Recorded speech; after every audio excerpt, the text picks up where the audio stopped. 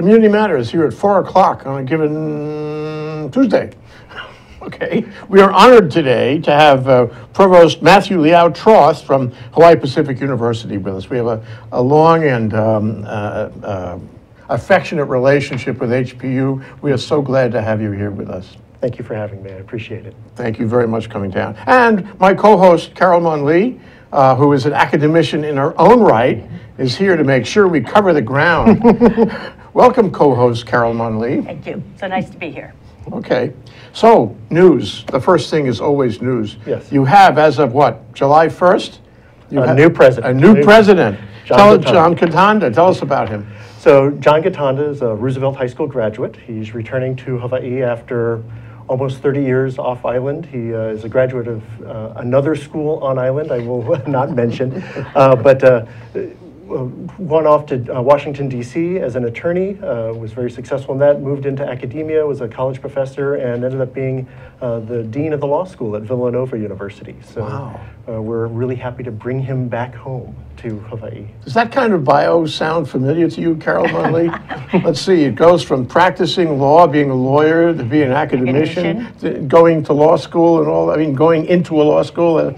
Right. Sounds like you. Yeah, but he's gone on to bigger and better things, and we look forward to having him downtown with us. Yeah. He's very happy to be back. He and his family are very happy to be back on island. And it was a seamless transition from Jeffrey Bannister, who was there one day meeting with you, and the following day. Yes, my last meeting on Thursday, the 30th of June, was with Jeff Bannister. My first meeting on Friday at morning was with John Gitanda. Now, you are the Provost and Vice President for Academic Affairs at HPU. How does this affect, your job, if at all? It affects everything, and in a lot of ways, part of my job is to make sure that things keep on moving along.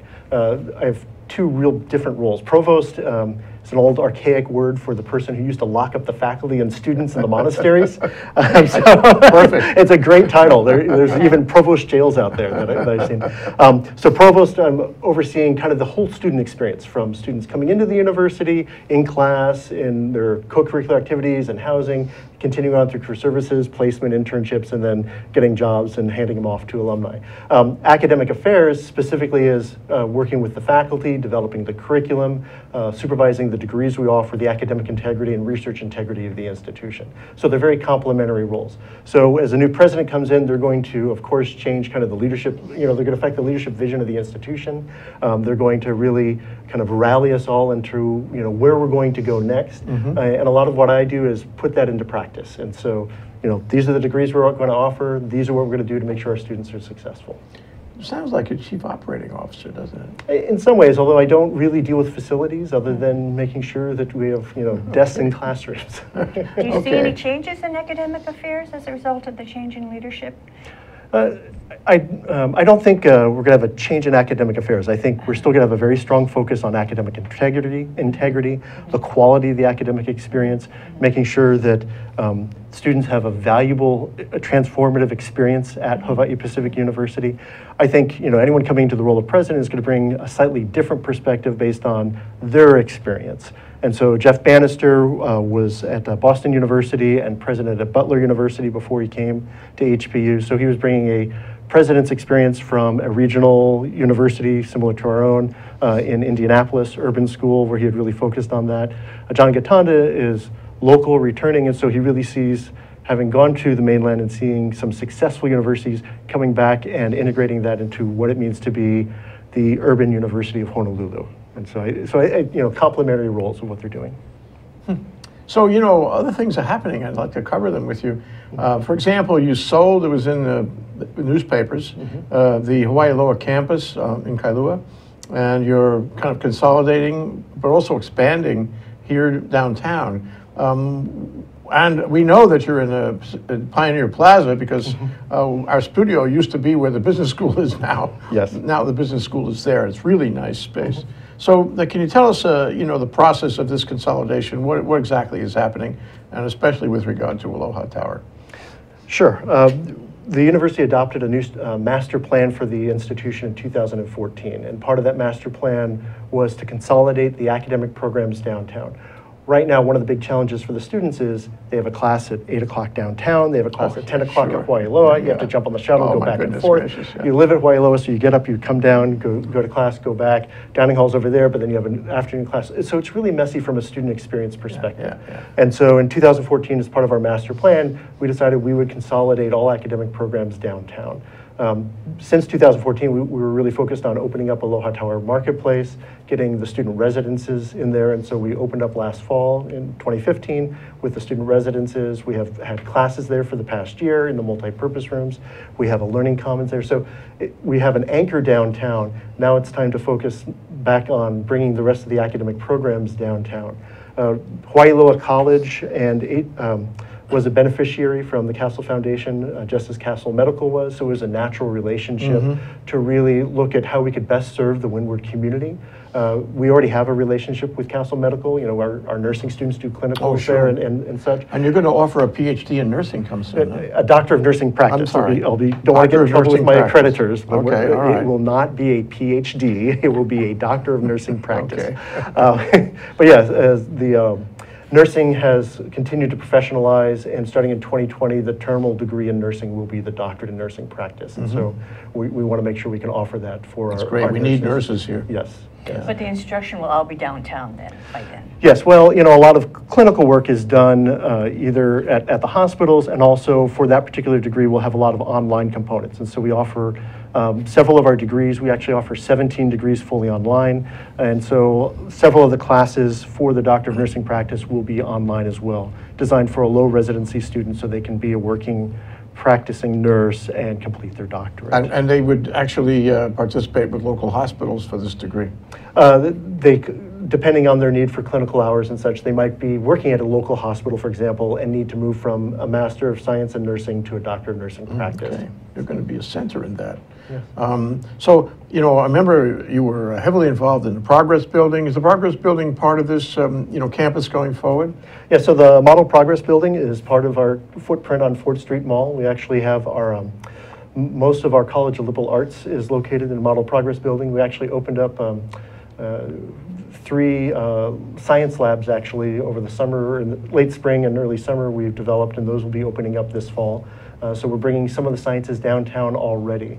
And so, you know, we really want to look at, you know, plan and implement the plan that makes sense for our downtown footprint, so the students have kind of a contiguous university experience downtown.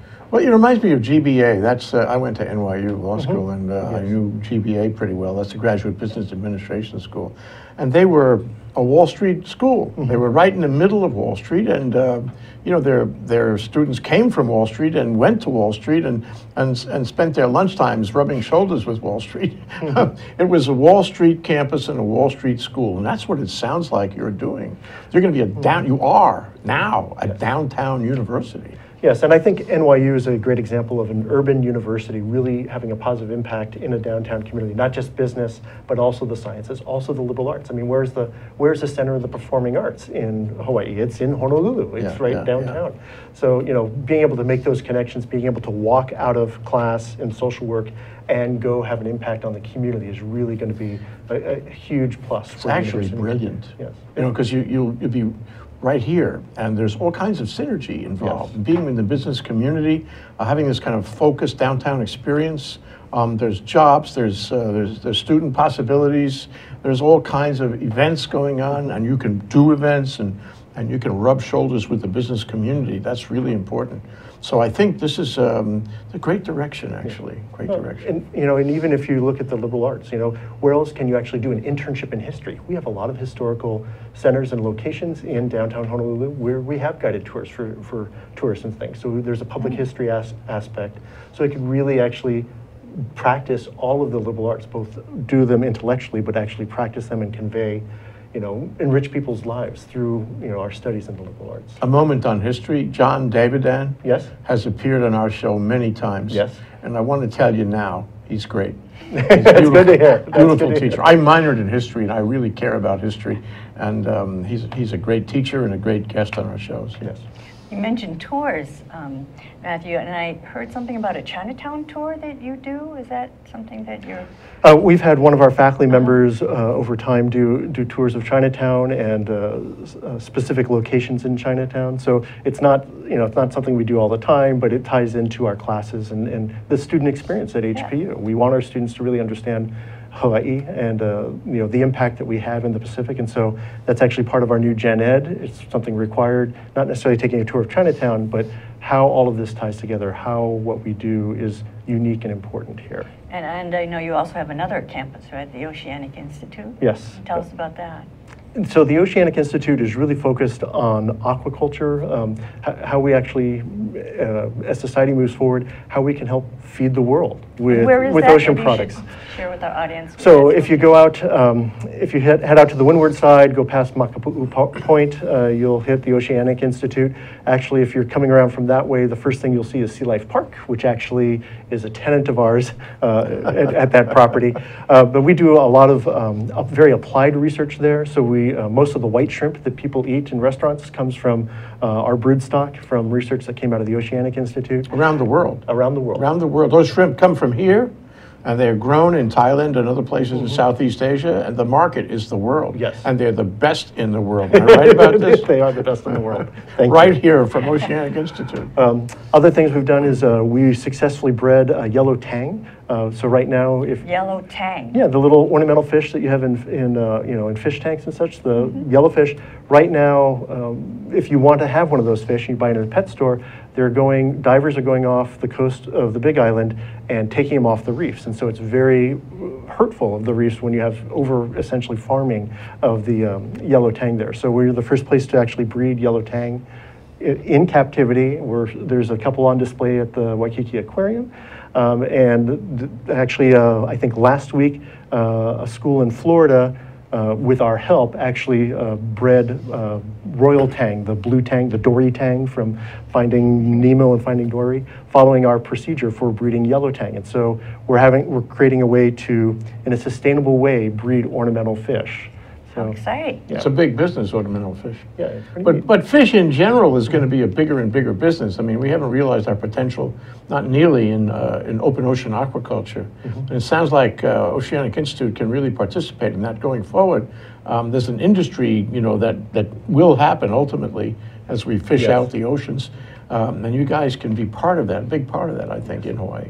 Yeah, Oceanic Institute is doing a lot of really neat projects. One other one I do want to mention is something we're running on the Big Island. We're running essentially a feed mill using ocean products, so developing cattle feed.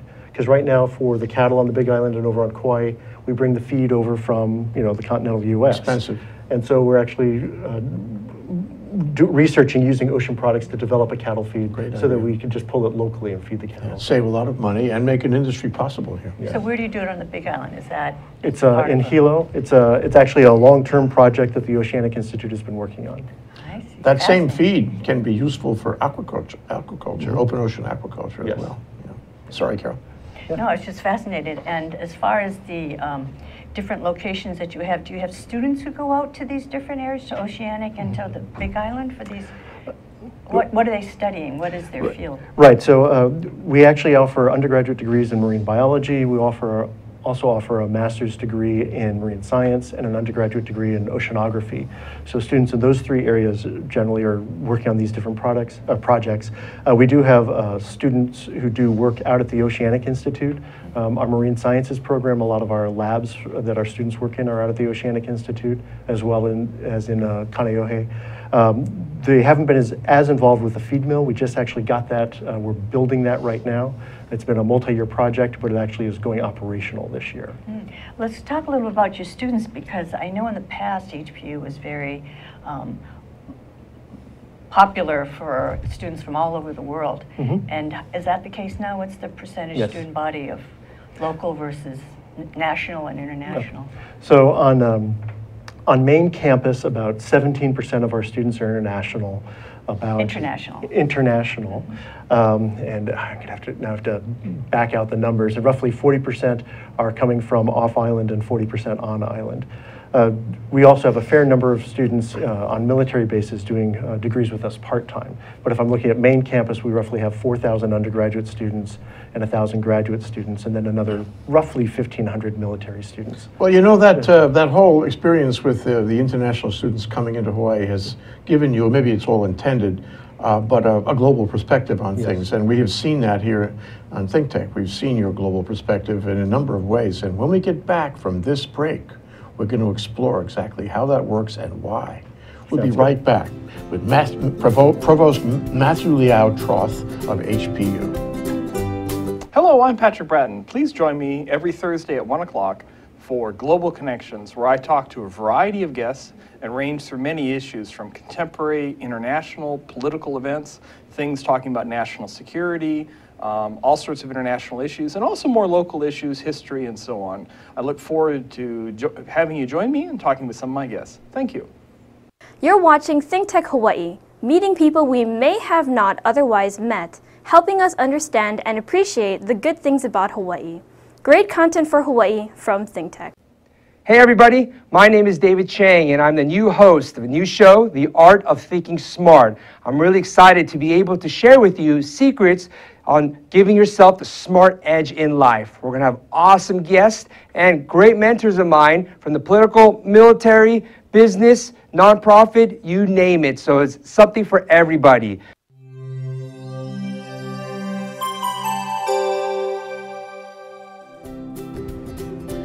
We're back, we're live. We're here with Provost Matthew Liao-Troth, who is the Provost and Vice President for Academic Affairs of Hawaii Pacific University. We are delighted to have him with us. It's great to be here. So one of the things we'd like to cover, I think, is this sort of global view that HPU does. And somehow it seems to be related to the fact that you have a substantial percentage, and you have had over years, a substantial percentage of international students here. But you also go out. What I mean is we met a number of your students and graduates who have gone with the State Department and had really promising careers. We have Patrick Bratton, who runs a program called Global Connections here on ThinkTech, and who gets out and about all over the world.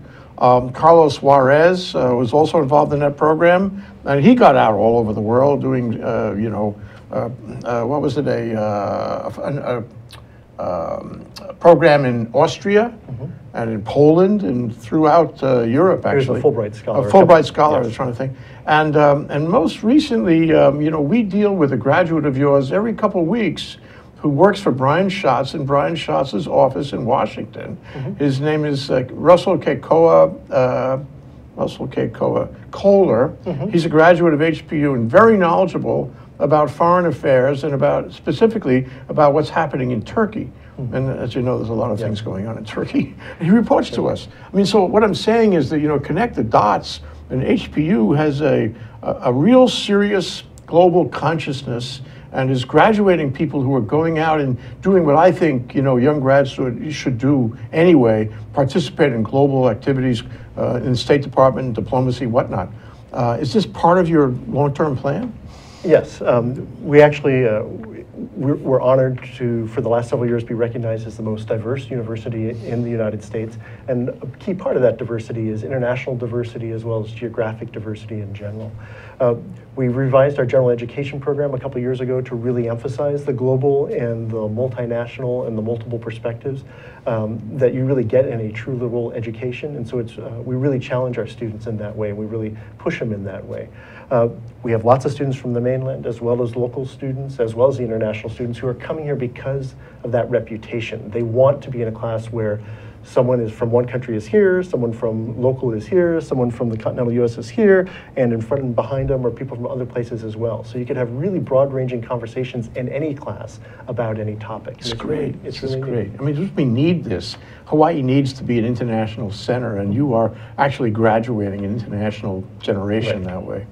And speaking of which, somehow HPU and maybe you individually got in the Hawaii Pacific Business, Hawaii Business Magazine's Black Book, the top 250 businesses. How does that work? What is that? So it's a program that they run about the top employers and top businesses in the state. And HPU is a large university, a large employer. We have hundreds and hundreds of employees. We're the largest tenant downtown, actually, because we're in multiple buildings across, up and down 4th Street, Bishop Street, and Aloha Tower Drive. You're everywhere. So, and Baratania as well. So we're the NYU of Honolulu. Yes, and growing. And growing. And so it's just a recognition program they do for impactful businesses and employers in the state. And I was I was the person from Hawaii Pacific University that was rolled into that last year. Congratulations. Oh, thank you, thank you. Well, so going to Aloha Tower, can you give me a walkthrough on how it is evolving, what it's going to be like? Can I still go to the restaurants there? Yeah. How is it changing? What does it mean to Aloha Tower? What does it mean to the university? And what are we going to do with that park? Throw me a curveball there. Okay. So HPU is really proud to be the steward of this property, of Aloha Tower Marketplace. It's nice that the evening news every night shows our campus. We really appreciate that. We had 270 students move in last year for the first residents living upstairs, and in less than a month. What a beautiful dormitory. Huh? Yes, we had parents dropping off last year saying, I'm sending my kids home, I'm moving in. Next group, we've had students living in there during the summer. We have new students moving in this fall for the new semester. It's really exciting. And it's not just students coming from off-island. We actually have some students who are local, who've lived at home for college, saving their money, but so their senior year, they wanted to live, have that college experience. And so as seniors, they're living at Aloha Tower Marketplace. It's a real draw, I'm sure, to live near the water there, the beautiful location. Yes, well, and we've been joking about it for the past week, but we have our own gym, a Pokemon gym, right there at Aloha Tower Marketplace. Downstairs, we have we still have the shops, we still have the restaurants, we have a couple who are under letters of intent for moving in and all that. Our big focus was getting the students in, because we purchased this property specifically for the students. We wanted to make sure the student space was up and running first. And so we have multiple we're in discussions and letters of intent for multiple businesses coming in. I can't talk about who they are, but we do have downstairs, we have, the Welcome Center, so the campus tours start from there, going up 4th Street Mall. We have our Learning Commons, the contemporary library of the future, essentially there. We have a lounge. We have 3 multi-purpose rooms that are used by community organizations as well as by students. We have some classes in there, we do events there, and then we have community partners using this space as well. So the community organizations can use it for, is there a charge, or how does that work? There is. That's one of the few things that's not under the Provost portfolio. Okay. But yeah, so there's a whole process. So if you go to, there's a separate website for Aloha Tower Marketplace for doing that, and I will make sure I get that information to you also, we can share that. I believe it's email at alohatower@hpu.edu to inquire about community and business meetings in that location. What a great idea, actually, because it is ideal. I mean, so many reasons. But, do you mind if we come around with cameras? We really like to do a little OC16 show at Aloha Tower. That'd be great. Looks like the new Aloha Tower. Our bookstore is there. It's there's a CrossFit location opening up, so it's really neat. Have you closed the Hawaii Loa dorms? No, Not yet. No. We've entered into this relationship with Castle Medical, but we're going to be there for several years there. Really? Okay. Yes, and so incoming students, the freshmen coming in this fall, they will probably still be at Hawaii Loa 4 years from now. It's a multi-year relationship. So we will be leasing space, and it's a long-term relationship between. But you both. have a regular shuttle that goes between both campuses? Yes, 3 to 4 an hour. So it's it's helpful to get back and forth because we really want people to not be reliant on cars, but it adds one more thing to a student's life. Yeah. Getting back great. and forth. And it's a beautiful location. Yes. So you have that, the dormitories. I guess that's the principal use right now of the Hawaii and office Hawaii Loa. space too. Is that right? Is that where your offices are? So at Hawaii Loa, we have 190 bed dorms, dining hall, and then we have the academic center building there, which has a couple of science labs, some science lab classrooms, and then our nursing simulation lab is there, as well as faculty offices for College of Health and Society and the College of Natural and Computational Sciences on the natural sciences side. So, some athletic fields too. So it's a migration. I mean, in a Yes. few years' time, everybody would be downtown. They won't be Yes. there anymore. So you'll where's have- your office? Matthew? My office is on one of the buildings up 4th Street. Not at Aloha Tower, No, and no. not at Hawaii Loa, but Right, right, and yes. not in this building, not in Pioneer Plaza. No, I'm actually at 1164 Bishop Street. Yeah, well, HPU has been in that building for a long time. And Yes. So we have Up the Progress building, we have 1164. Pioneer we have Plaza. Pioneer Plaza, we have Aloha Tower. Hawaii Loa. I know you can't tell us what's next. Oh, Well, we already have Model Progress, we have the 4th Street Center, we have the Lower Bishop Building, we have Kukui Plaza, I mean, and then there's the military bases when we're in And the military bases, Right. where you have facilities. Yeah, we have offices for, to service our students, and then we have, there's shared classrooms for anyone who's offering classes on the military bases. Neighbor Islands? We primarily serve neighbor islands through online. Oh, yeah, let's talk about online for a minute. Sure. What do you offer online these days? How big a part of your curriculum is online? So we actually offer 8 associate's degrees fully online, and those are targeted primarily towards part-time students, primarily on the military bases. But they can start there, they can transfer to Texas or St. Louis or DC and finish up with us. We also offer several bachelor's degrees, business administration, psychology, computer science, public administration, human resources development, criminal justice, and I'm sure I'm missing one in there as I go going You have through. a prominent alum from the online program we had talked about. Yes, Congresswoman Tulsi Gabbard is an alum of ours. She actually did most of her coursework either while deployed in the Middle East or deployed in Washington, D.C. And it's really nice to be able to help serve someone who's serving the U.S. by, I bet she did very facilitating. well in her classes. She did. How long would it I take? can't, for FERPA reasons, I can't course, tell you her of course grades, but all her professors say great things about her. Shout out to Tulsi. Good work, Tulsi. About how long did it take for her, or would it take typically to finish a degree online part-time? Part-time, it really depends on how many classes you're taking part-time, whether you're going full year or part year. So you could finish a whole degree in 3 years. That's pretty aggressive though, and hard to work while doing that. But it's pretty easy to, if you're going half-time, then you could do it over 6 years if you're taking classes during the summer, fall, winter, spring. You didn't bring any application forms with you, Matthew? HPU.edu. HPU.edu.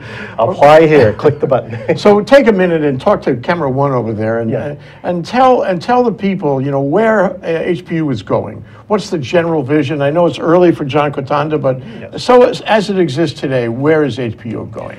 We are Honolulu's university. We are serving the downtown area. We are providing kind of the urban experience. We are the center of the Pacific Rim. So we are pulling people from around the world for an American liberal arts education with a distinctive Hawaii flavor to it, to really build global citizens who are going to make this a better place.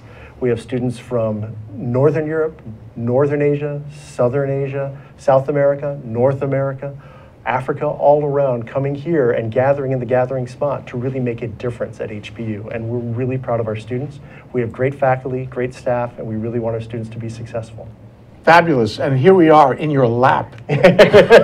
We are going to cover you, Matthew. Yes. Watch out for us. That would be We're great. going to talk to you lots more. That's fine. Thanks so much. Thank you so much. Aloha. Aloha. Thank you, Matt.